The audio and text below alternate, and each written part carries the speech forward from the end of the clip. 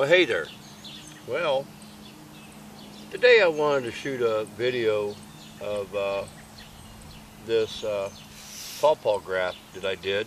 I've shared this video, or I've shot a video of this graft once before.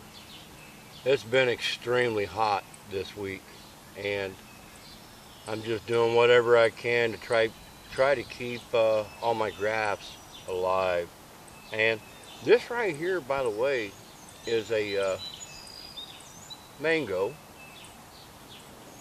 which was grafted May 31st, the last day of May. I did a video on this once before, and I just thought, you know what, I'd like to do another video of it. And the rubber bands have pretty much rotted and broken off, and I'll go ahead and take this rubber band here off if I can. At least part of it anyways.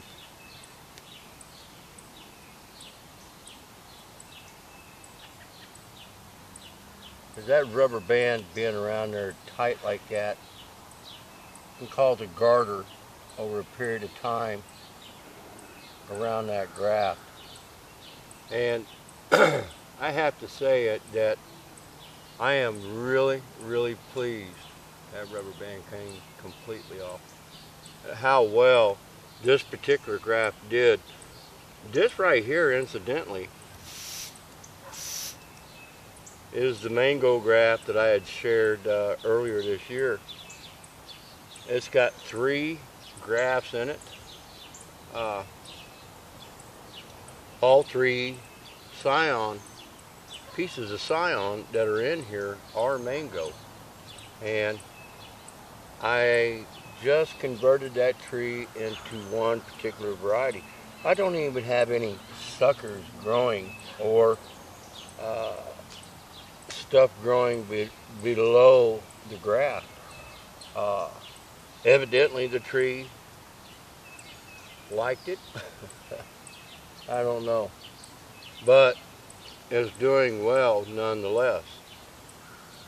This right here, incidentally, is a root sucker, as I had explained before. Each piece of scion wood, I only used 2 buds to graft in, to do my grafting with. And out of these buds, all of them woke up and began to grow. I'm very excited by this tree. It's really doing good. The base of the tree is really thick, and that's the reason why I went so high up into the tree to graft, to try to match up the scion wood to the stem that I was dealing with. And like I said, I am very pleased at how this graft is done. It's actually the best one out of all of them. You know, the one thing I did find as I grafted and as the grafts took off, the lower limbs were the first ones to really show signs of growing. And like this one right here in itself came out right here. They've grown all the way up to here. We're looking at 10, 11, maybe 12 inches of growth. I don't know, probably more like 11 inches of growth off that one little stem, off that scion. And this scion itself, although I got a little bit of a crook here, and a lot of that comes from the cage that's been around it. And it's really done well. This stem woke up and started showing signs of growth before the stem over here, and it's gotten more growth out of it than the stem on the other side. I'll call this stem number 1. Stem number 2, which is probably about 2 inches higher up into the tree. And then up here at the very top, I've got, 3 to 4 inches of growth. And like I said, it's the best looking graft as far as growth wise that I have out here. And I am very, very pleased. We've been dealing with 90 plus temperatures. We're pushing 2 weeks now. And what I've been doing is coming out here. I don't have the availability of the water hose out here like I do out back around my fruit garden to mist the burlap enclosure. But I've been coming out here and misting the leaves. I'm down here in the bottom. This down in here is more moist. The grass tends to grow faster down in here than it does further uphill. So it became a good scenario for this particular graft. Now, as you can see, I have 2 other trees right there behind me. Those are seedlings that came from an Amish tree farmer whom I've bought trees from in the past from. And those were purchased last year and planted last spring. And as you can see, they're doing very, very well.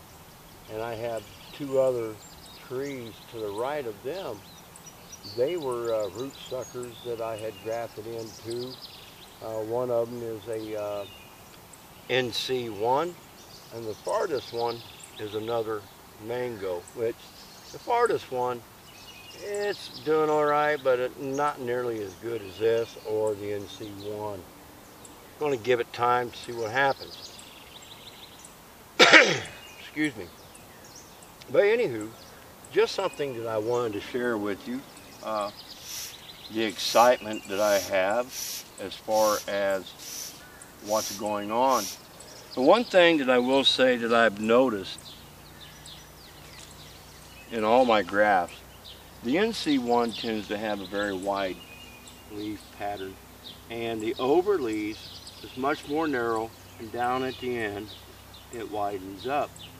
This one right here is more of a happy medium between the two, and I've yet to know how the fruit will be with it, but you know what? At the rate that that's going, I'm thinking probably 3 years at the most. I may see fruit on that. Let's see if I can get things put back in the way it was. Now, I used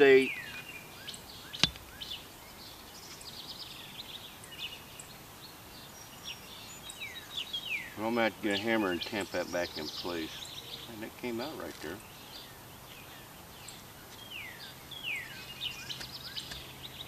Yeah, I have to get a hammer and tamp that back in place. But I wound up using a tomato cage over top of this.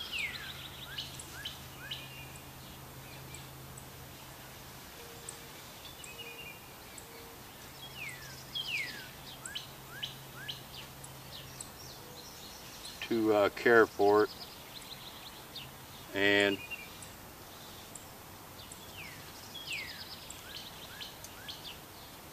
I've only taken it off twice. Normally I come out here and I'm able to spray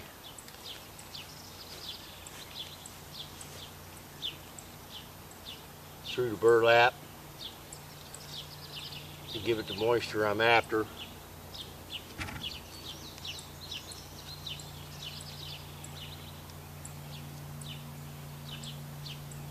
I'll get a hammer out here to tamp that back in place.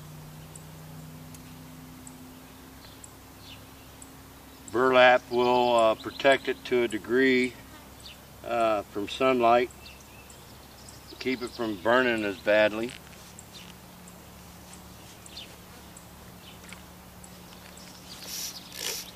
A little bit of mist on the burlap. Whatever airflow goes through there.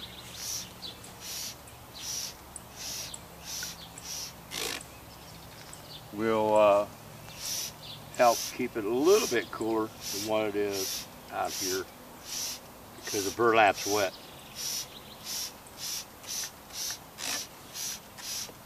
Got to do what I have to do. Take care of my little pawpaw.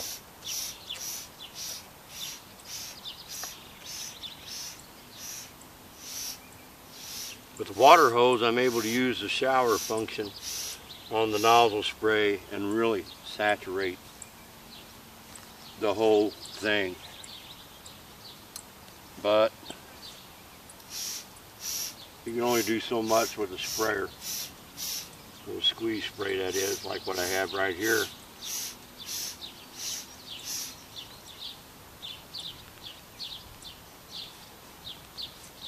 Pawpaw.